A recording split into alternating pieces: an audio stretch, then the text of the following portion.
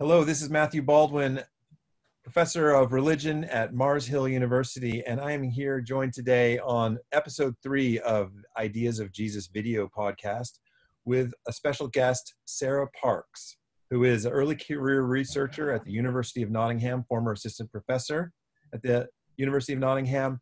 And Sara, thank you so much for being here. Thanks for sharing your Friday evening with us. Yes, that's right. It's evening here in Nottingham, Friday night. I'm very happy to be here with you. Oh, that's great. We're so looking forward. We're going to talk today about Sara's research into, well, the title of your book is Gender in the Rhetoric of Jesus, Women in Q. And I have here a screenshot of it. It's from Lexington Fortress Press. There it is, Gender in the Rhetoric of Women in Q by Sara Parks. And this photo, I took it in Pompeii. It's a first century mosaic of a man and a woman. Fantastic. So I have all kinds of things that I want to talk with you about today. And my audience, you asked before about the audience of this podcast. We don't know for sure who watches our video podcasts, but my students are invited to watch it. And we're aiming at an audience of people who are interested in scholarship on Jesus and critical ideas about Jesus, but may not be that familiar with the work of biblical scholars or the kind of things that we do. And so I bet the first question that many of my audience might want to ask you, and that I'd like to ask you, is what do you mean by Q? And right, and what are we talking about here? Yes, yeah, because the subtitle of my book is Women in Q. Women in Q. And notice that the publisher actually made me put that part quite small. I think that's wrong. And I thought so too. I argued back a little bit, but then I said, okay, you folks know best. So, well, we will. I want to say real quick that Rhetoric of Jesus, that sells books, right? People want to know about what Jesus said. Jesus sells. He's been a popular guy ever since, the year 20. Right. And so, he's never stopped. It's true. Yeah. What do you mean by Q? Okay. So, broadly speaking, I am interested in, and my PhD is in early Judaism. So very broadly speaking, I study a time period, which is sort of the Hellenistic and early Roman period of Judaism, which includes the earliest stages of Christianity, and of course, Jesus and the Jesus movement. But within that, my special interest is gender and women. Mm-hmm. So I was interested in women in all kinds of early Jewish texts. But when it came to studying Jesus and women, it gets pretty messy, as you know, as you've talked about on earlier versions of this podcast. It gets pretty messy when we start asking, how are we going to learn about Jesus? Where are we going to draw the line in our evidence? There's all kinds of different evidence. And so I thought, ideally, as a historian, I like to think chronologically, and I like to go back as early as I can. Okay. So as you know, the Gospels might be about sort of ground zero of the Jesus movement, but they weren't the earliest texts. They're decades later. Some of them might be many decades later. Sure. And so I was just imagining, what would be the earliest layer? Well, the earliest Christian writings are Paul, but he's not that interested in Jesus, the man. Yes. He's interested in the concept of Christ and messianism. So it just hit me one day, you know what? The very, very earliest stuff we have that goes back to Jesus is probably some of his authentic sayings material. And that's what, in my mind, that's what Q is all about. It's about getting back to the earliest layer of material we have for what Jesus said. But if I were teaching like an undergraduate intro to New Testament class, and today was Q day, right? I would say the synoptic gospels, Matthew, Mark, and Luke, are called synoptic because it means seen together. And why do we look at those together? Because something fishy is going on. they're definitely related literarily, and someone is copying from someone because they share an awful lot of material.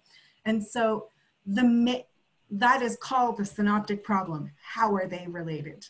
And so I know you know all this, but I know that. I'm imagining I'm saying yes because I'm imagining how well this reinforces things that I try to teach my own students. Perfect. So the synoptic problem is that question of how those three gospels that look so much alike, even though they have different aims, are related.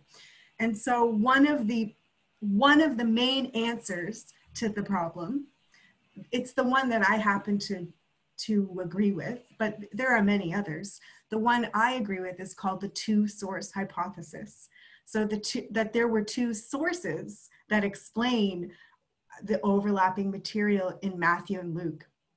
And so the sources are Mark and this lost, hypothesized list of Jesus quotes that somebody set down at a very early time, remembered in some way, and put to writing in Greek. And so Matthew and Luke have a bunch of Jesus actions, which they get from Mark, and then a bunch of Jesus words, which they get from what we call Q, which just stands for Quelle, which is German for source. So it's just the saying source. Okay. So I decided, what if I were to take those shared words of Jesus used by Matthew and Luke, but not look at them in Matthew and Luke, look at them by themselves? Could anything rise to the surface that was core to what Jesus said and taught that could teach me something about his attitudes to gender and to women? Well, that's exciting. I want to ask you more about that, but I want to detour at the risk of losing a couple of our listeners, maybe helping them. So there's this group, of course, the Jesus Seminar, that has dedicated itself to studying these overlaps between Matthew and Luke. And they produced a critical edition of Q. And I'm wondering, is that what you use when you go, what was in Q? Do you go to like that Fortress? I guess that's also Fortress Press. Fortress, yeah. The Hermeneia volume, critical edition of Q. Are you using that reconstruction of Q, or are you looking just at Matthew and Luke? What's your text of Q? I actually thought, yes, I'm going to use the Hermeneia critical edition and go with that, because who am I? I'm not a text critic. I'm not, I teach Greek, but I'm not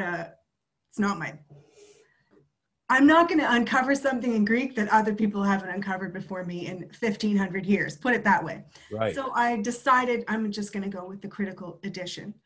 But along the way, to my surprise, I started making little amendments to it here and there, thinking the critical edition is too sparse. It's too minimalist. It has very strict rules about something has to appear in Matthew and Luke, or else Jesus didn't say it, or we can't prove that Jesus said it. So it's very minimal. But what I started to find after spending a lot of time with those few sayings in Q was that I started to gain kind of confidence about I think this bit of Luke doesn't sound like Luke made it up. It sounds like something Jesus of Nazareth would say based on everything we can kind of put together about him. So I made a few tweaks, and it only makes sense that if there were a list of Jesus sayings, it would be bigger than the few that both Matthew and Luke shared, because we have the Gospel of Mark, and we see how Matthew and Luke used Mark. And if we didn't have the Gospel of Mark and had to put it together the way they did the critical edition of Q, we would have a much smaller Mark.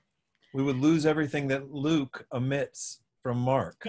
Yes. And so I imagine if we allow that someone had set down Jesus' words, which makes lots of sense because he was popular for some reason.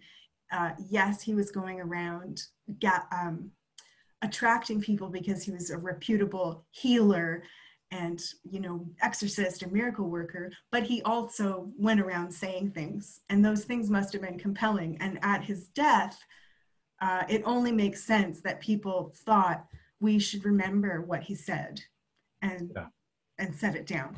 It's just kind of, to me, it makes common sense that before there were the Gospels, someone had a sayings collection. And so there are Yeah. bits of Matthew and Luke that don't overlap and that don't come from Mark. And you had to make that choice at different times and say, I think this part actually comes from Q. Yes, I did. Yeah. That's hard to do. Yeah, but let's not forget that when we're dealing with the New Testament or in antiquity, dealing with antiquity in general, we have to use our imagination and make some guesses. That's all we can do. We don't have anything 100% from antiquity. We can only do an educated best guess. And so that's what I did sometimes. For example, what I noticed in Q, I was looking for mentions of women. Was Jesus teaching women? And what popped out at me from Q was something called, I call them gender parable pairs, or other people call them gender pairs, gender doublets. And what they are is, everyone who reads the Bible has read these, but they may not notice that they're about gender. It's that Jesus has a habit of teaching the same story twice in two different ways, once with a male example and the second time with a female example. So that's what I haven't noticed that for sure.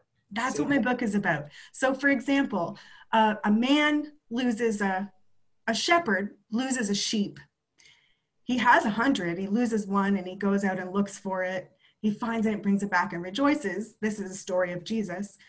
And then again, Jesus says, likewise, a woman loses a coin. She has 10 coins, she loses one. She sweeps the floor, she finds it, she rejoices. It's a gendered pair. And this happens a lot in Q, considering that Q is quite short. There are a number of these, 6 or 7 of these gendered pairs. And they're like teaching stories that definitely on purpose are very parallel and teach the exact same lesson. They're verbally parallel, they have the same message, but one is about a male character and the other is about a female character, or more kind of subtly, one is about something that men usually did at the time, such as fishing, and one is about something that women usually did at the time, such as baking bread. Oh, okay. One of the things I added to Q was the twin parables of the persistent widow and the persistent neighbor.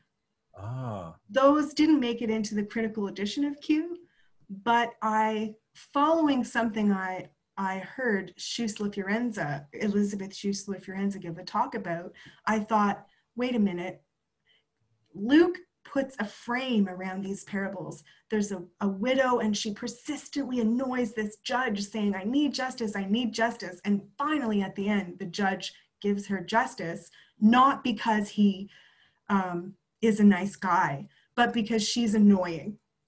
And then the second parable, which is the male version, is a neighbor has already gone to bed and he's in bed with his sheep, children, animals, it says, and the neighbor comes banging on the door like, help, I've had a guest, I need food, I gotta serve my guest, help me, I need bread. And the neighbor's like, go away. But the guy keeps banging and banging on the door, and finally the neighbor gives him some bread, not because he's in a good mood about it, but because he's being annoyed to death. And then Luke says, framing these, is Luke talking about prayer. And Schussler Fiorenza said, would Jesus teach that praying to God is like bothering someone who's not nice? Because when Luke says that this is about praying, according to Schussler Fiorenza, it really takes if you look at the stories just alone, they don't say anything about praying. They talk about persistence for justice and persistence for feeding others. It's quite a different message if you frame it talking about prayer. And so that's what flagged up for me. Oh my gosh, I think that a lot of the stuff that because we're being so cautious, we say that's special Lucan material, or, this gospel author wrote this and that. I think much more of it could actually go back to Jesus than we think. And I pulled that gender pair into my Q. I find that very compelling. I have to say, I find that to be a really compelling argument for expanding that. Thanks. I thought so too. Line. I mean, yeah, you have to notice those literary structuring patterns and then take them seriously. Yes. Yeah. I don't know where that will go, but I hope that receives a good reception. That has a good reception in among the experts. I hope so too. I want to return to a question about what you might have learned from noticing the fact that there are these gendered pairs in the Q discourse. But before that, I've heard you say a few times that you feel like Q takes us, the material that you're going to assign to Q, or that we assign to Q, takes us back closer to what Jesus said. And I wonder if you could say a few words that defend that claim, that like we're getting closer to Jesus when we look at this Matthew-Luke overlap. Yes, I should defend that claim, because when scholars first came up with these two source hypothesis, and it began to really take hold, and it sort of became the consensus for how we solve the synoptic problem. Something happened that I call, well, I don't know what to call it, but that pendulum of getting overexcited about something new and going a bit too far with the confidence that we use. So I think Q was used a bit too confidently in the past. People were convinced by the hypothesis, got excited, and began talking about it. Same thing with historical Jesus research in general. There was a period when, like, the criteria of authenticity for historical Jesus stuff almost became like a mathematical equation that you're like, well, we got that right, and now we know. So I do tend to think of Q material as early. But I don't assume that because something's in Q, it automatically is a better historical source, or automatically must be exactly as Jesus said it, or anything like that. But that said, I have chosen to, in my style of being a historian, I do pay more attention to things that are earlier. Okay. Knowing that just because Q might be early does not mean that it represents the only Jesus movement. It is a precious early resource for learning about Jesus, but it's not like we dug up Jesus' diary and so there you go. Would it be fair to say we know at least that some people who were involved in the Jesus movement, who were writing down things before Matthew or Luke were writing down some things, wrote down these things and represented Jesus, put forth their idea about what Jesus had to say? Exactly. It's another. Seriously, as that, it's a representation of an early strata of the tradition. Exactly. Just like we're kind of lucky to have 4 Gospels, and lucky to have lots of letters of Paul, and lucky to have multiple early Christian sources, we're lucky to be able to conceive of some sayings material as possibly representing an earlier community than the ones in the Gospels. Can I ask, I don't want to be too, I don't want to get too caught up in the source critical questions, but yeah, I'm curious about them. I remain curious about them. And one of the things that I know is that there are a whole group of scholars who work on Jesus and the Gospels who are very skeptical of Q. Oh, and yes. Sometimes students or other readers will encounter them, and they range from very conservative to pretty, what we would think of as mainstream critical scholars. Yes, what do absolutely. you say to scholars like that who are just want to toss out the Q hypothesis entirely? Yeah, I mean, I very deliberately say over and over in my book that you don't have to buy into the two-source hypothesis to take a close look at these gendered pairings and use them to think about what was happening around Jesus and women, and in early Jesus movements around women, that this thing happened, which is not something common in, Hellenistic Jewish literature. It seems to have been a rhetorical innovation of Jesus. There are not very many times when teachers address women. When they do in antiquity, it is often to say something very different than what's being said to the men. Like Ovid has these poems about love, and one half is addressed to men, and it's called How to Catch a Woman. The other half is addressed to women, and it's called How to Please a Man. Those are two different lessons. And some of the New Testament texts have, Paul, Pseudo-Paul. That's right. That's what I call them. So, women, obey your husbands. Husbands, love your wives. It's often like, they often do decide in antiquity, let's address the ladies, but not with the same message. So whether or not you want to use Q as something to think about, you have to, when you're trying to get behind Jesus and early Jesus movements, you have to assume that some of the sayings material that we get in the New Testament is authentic. And many people assume that lengthy Greco-Roman style speeches in John don't ring true for something that a Galilean, basically peasant, would have said or wanted to say. So if you're being a historian and you're trying to look through sayings material to see what Jesus was going around saying, forget about Q. But if you see sayings in both Matthew and Luke, who are writers with pretty different styles and aims, they've both got it in there. It's very logical to assume that saying came before them. And therefore, if not from the mouth of Jesus, it came from someone, a group or a person earlier, remembering Jesus at a bit of an earlier stage. It's still useful. So it doesn't really matter. I don't really do text criticism, or I don't work on the synoptic problem. I'm just one of the people who looks at Q as a text. And I didn't mean in my book to start fiddling with it, but it just happened. You have to establish the text before you can read it, and so you experienced that, and it sounds like what you were aiming to do was make a contribution to thinking about how early Christian communities might have been different in their handling of gender ideology than Greco-Roman or even some rival Christian groups. I mean, there might have been divisions like between the pseudo-Pauline or Pauline communities and other communities that were associated with the Jesus movement.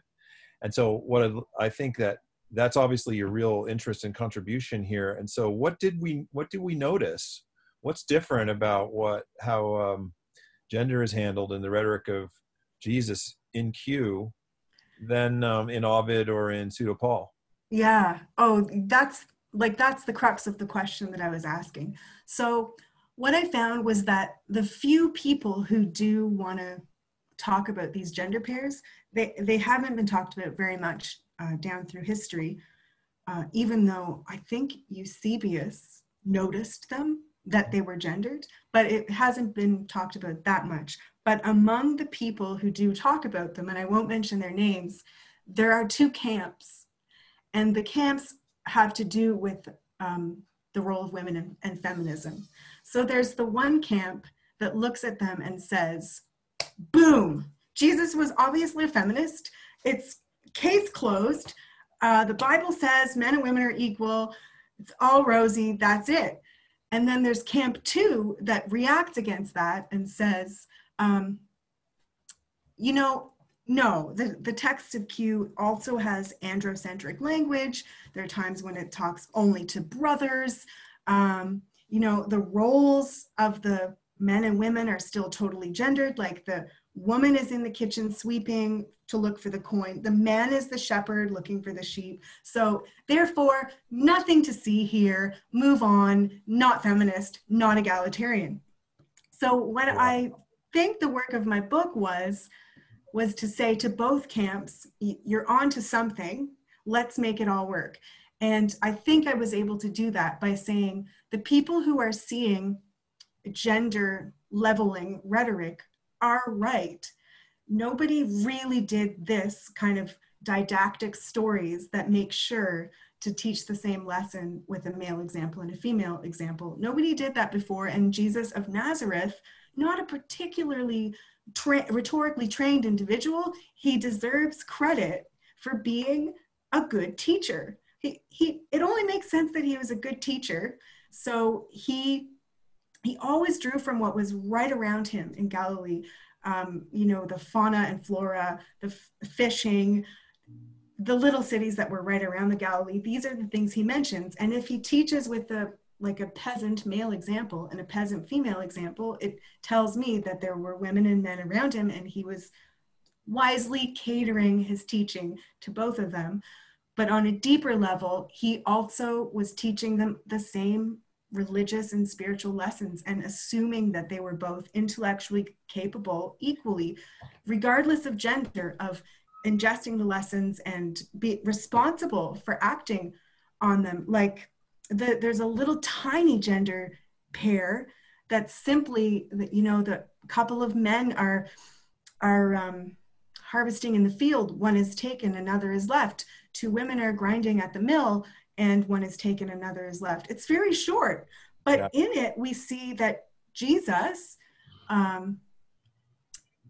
expected men and women to be responsible for what happens to them at the eschaton, at the end of days. Apocalyptically speaking, gender does not get you in or out, because one guy is left and one guy stays, one woman is left and one guy stays. It's incumbent upon the person, regardless of their gender, to be a fully religious, intellectual, spiritual person.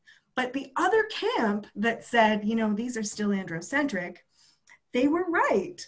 The egalitarianism of the sayings says men and women are both important recipients of my message, but it does not disrupt. Jesus' words do not disrupt gender norms of the day. They use them. They participate easily in them and don't try to turn them on their heads. So Jesus is not a 21st century feminist saying gender doesn't exist and women should go fishing and men should bake bread. Exactly. That's not part of the message. And we may theologically, feminist theologians may want to go and say, this extrapolates to mean that we have to challenge gender stereotypes and norms, but it's not something that appears in the sayings of Jesus. And that's what those sort of naysayer scholars were saying. So I found this middle path that was like a yes and no. But the most important thing, in my opinion, about the book was that everyone who studies Jesus and women, almost everyone who studies Jesus and women, comes from a standpoint where Christianity is somehow important to them, whether they're inside of it or they're in a culture that's Christian or they're reacting against it. They see Jesus as a really important pivotal figure. And if they're wanting to say, wow, Jesus of Nazareth was an egalitarian, was a feminist, was whatever they're trying to say he was, they often neglect to go back before him. And what happens, whether accidental or not, is a kind of anti-Judaism that comes from not asking questions about other Jews, seeing something great about Jesus, and then saying, unlike Judaism, Jesus did this. And historically speaking, it's not what I said in my book, by using earlier literature and Hellenistic Judaism and stuff that came before Jesus. What I said was that Judaism before Jesus and the Greco-Roman world before Jesus was experiencing a kind of blossoming where all kinds of things were happening for women. We have evidence that they initiated divorce, owned property, were business people, got involved in politics, commissioned text, were important patrons, were religious leaders, synagogue leaders in Hellenistic Judaism, according to lots and lots of inscriptions, thanks to Bernadette Bruton and Ross Kramer, who cataloged all these inscriptions. So yes, I say in my book, Jesus had an innovative rhetoric of gender, and it treated men and women as intellectual and religious equals, but he was not the first man on earth to do that. And he certainly wasn't doing it because he was coming out of Judaism or against Judaism. He was able to do it from within Judaism, as many other Jews were doing. So he was a person whose teaching was perhaps really sensitive to his audience, but his the implication of intellectual or spiritual equality between men and women didn't disrupt gender roles, nor did it innovate beyond sort of a zeitgeist or something that was going on in his time of a blossoming. I'm curious to know more about what you found with the blossoming of the women. Sort of, it sounds like a kind of first century women's liberation movement that you're talking about, but maybe I'm exaggerating what I just heard you say. No, a lot of scholars of gender in antiquity do talk about this kind of, during the late Republic, there was kind of a whole host of new roles that women could step into, both inside Judaism and outside Judaism. Alicia Batten has talked about it. Maybe Kathleen Corley is someone who has talked about it.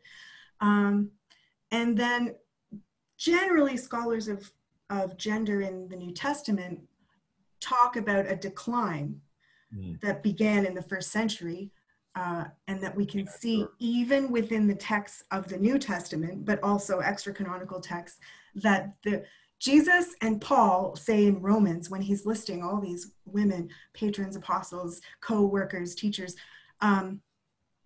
they're at an early stage of Christianity, but they're at the tail end of this blossoming. But this kind of clamping down on women's roles began with Augustus. He did a lot of work to control family, what is a Roman woman, what's okay to do morally, and he, like everything to do with kind of adultery, childbearing, women's public appearances. He made a lot of rules that in my opinion, he started a snowball effect towards a kind of reversal of freedom for women that by the second century, end of the second century, it's kind of terrible for women. Yeah. So, this is fascinating. Well, you got me thinking that through the Q materials, we're able to almost see through Jesus's eyes to a group of students that are sitting around him. Yes. And then we can also picture a community that valued the sayings and teachings that they preserved out of those contexts as being a pretty egalitarian community, at least in its membership, if not in the roles that people played. Yeah. But it's coming at the tail end of, there's a reactionary backlash building in the larger cultures. Yes, yeah. I'm kind of wondering, I don't know if this is a smooth transition or not, like how you, what you might have to say about where Thomas fits into this picture of gender rhetoric in Jesus' sayings. I'm thinking about sayings in Thomas where Mary is treated as a disciple and the other disciples want to repress her role, and then Jesus says problematically that don't worry, I'll make her male. I'll make her male, and then she can be like one of us. So, and where do you think those kinds of traditions fit in all these patterns? Those texts, and there are other texts too that give us hints that Mary Magdalene was a lot more important at some point, but that tradition was suppressed, and she gets morphed into a prostitute incorrectly. And those texts are useful for probably not They probably don't teach us much about the historical Jesus, because what has come down to us is later, but they do teach us that there was a wide diversity before, canons were closed and orthodoxy was figured out. There were all kinds of people somehow connected to a Jesus movement, doing very different things. And gender is one of the ways, gender is one of the lenses that you can look across the 2nd, 3rd, and 4th century material and see major friction and conflict. In fact, in my view, when it comes to Paul, there were 2 pseudo-Pauls, and one of them won and made it into the canon, and that was the one that was not great for women. But there was another pseudo-Paul that continued thinking with Paul, like more of the Thecla tradition, that took Paul's asceticism. We don't think of Paul, or generally people don't think of Paul as kind of not a big fan of marriage. But I do. That's how I think of him. But yeah, he was like, if you have to, go ahead, but try not to, like me. So some of the reception of Paul took that on very seriously, and we see Christian ascetics, which was a way for women to flourish, because if you're an ascetic, you don't have sex, you're freed from constantly being pregnant, losing children, caring for the children, following a man's lead. Suddenly you're a free agent. And so there was another pseudo-Paul that didn't win the test of time, didn't make it, that followed his ascetic instincts toward kind of, in a way, freedom that was attractive to some women. But the little bit in Thomas about the disciples being kind of like, why is he telling Mary all this stuff? It definitely shows us that there were traditions that honored Mary as one of their saint, or their like main teacher. Was Peter, Paul, and Mary. Yeah. And they go in different directions, but the Mary tradition kind of gets pushed out. But if nothing else, it shows us there was some tension around Mary. Right. Yeah. Okay, so now you've got me thinking, you're talking about that sort of path of the ascetic or the renunciate as a liberating path for women. And we certainly see that in the Thecla story, and some other apostolic apocrypha too. But what I'm thinking about now is this material that I think is from it. Well, it's either from Q or from Mark, where the disciples say to Jesus, Lord, we've left all these things. We've left our wives, we've left our jobs, we've left our homes and things to follow you. Are we thinking maybe that that's sort of closes off the view of women who also took those same paths and left husbands and families and houses to follow Jesus? Or should we think of a different kind of structure among the followers of Jesus? I don't think it closes off the view, because we see in the New Testament other examples just kind of thrown out on the way by, talking about Mary Magdalene saying, she provided for him out of her own resources and traveled around with him. Right. So, and all the resurrection scenes seem to imply, or the crucifixion scenes seem to imply, that the core group had a lot of women, because the core men ran away. Fair enough, as they would probably be next one to be crucified if they caused any trouble. But yeah, the witnesses around the crucifixion are all these named women who, different in each gospel, but it shows that there was an idea that, yes, of course, a bunch of women were in that group. Oh, wow. Yeah. And apostles? Women apostles? Well, we have Junia. Paul definitely uses the word apostle of Junia. Yeah. It was Bernadette Bruton who wrote the article that ended up getting the Greek text of the New Testament reverted back to Junia, because for a long time there was, since antiquity, there was this must be a misspelling, or a guy with a girl's name, or And as this can't be a woman, but it was. And as a thanks for her labors, Bruton's work doesn't get cited as much as it should. So it's even spawned the Bruton effect that people talk about. Yes, the Bruton phenomenon. My proudest coinage. Yes. You might want to talk about that a little bit then, the politics of citation. We kind of landed there. Yes. I will pull out another book. Okay. Gender and Second Temple Judaism, just out, also from Fortress Lexington, which is an edited volume by Kathy Ahrensberger and Shana Scheinfeld. And the Bruton Phenomenon article is reprinted in there. Fantastic. But it's also open access in Bible and Critical Theory. And what it says is that there's an invisible wall where work about women and gender, or work by women and gender, doesn't push through and become required reading or important reading. It's always seen as a niche.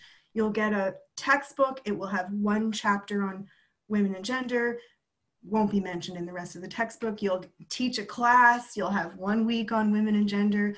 But what my article says is that it actually isn't good scholarship. Like what has happened to Bruton, whose 1984 book, Women Leaders in the Ancient Synagogue, is still not. Why do we not talk about the fact that there were women leaders? Maybe not in the Jerusalem temple, but I mean, Judaism is diverse, and some of the kinds of Judaism definitely had female elders, synagogue heads, priestesses. All these inscriptions tell us that that was going on. And yet our students don't learn that. Our students also know that Junia is in Romans 16, but they don't know that Bernadette Bruton did that work of making that Greek text really making that argument that the texts, the best texts that we have, support the reading of Junia. Yes. That Junia is a female name. Yeah, the oldest manuscripts. In the oldest manuscripts, and that Paul unashamedly refers to her as an apostle. Yeah. Yeah, just in his list of people he's trying to not forget to greet and thank. That's so important.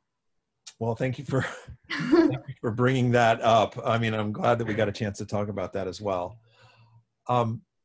Sarah, we've actually been talking for about 45 minutes or so, and I think that I hear ya. We should probably bring this awesome conversation to a close. I really appreciate your time today and sharing your expertise and passion. This has been an enlightening conversation for me, and I hope for my students as well. Well, thank you so much. It's a great idea in these pandemic times to just make this available, open access on YouTube. It's wonderful. Everyone who's teaching is very happy to get solid, scholarly, yet accessible online free resources. So you're doing everyone a favor. It's just wonderful. That is the goal. I really hope people appreciate this, getting a chance to hear from you. You're doing incredible things, and I can't wait to read your book. Thank you. Okay. Okay, thanks so much. Thank you, Sarah. Bye-bye. Take care.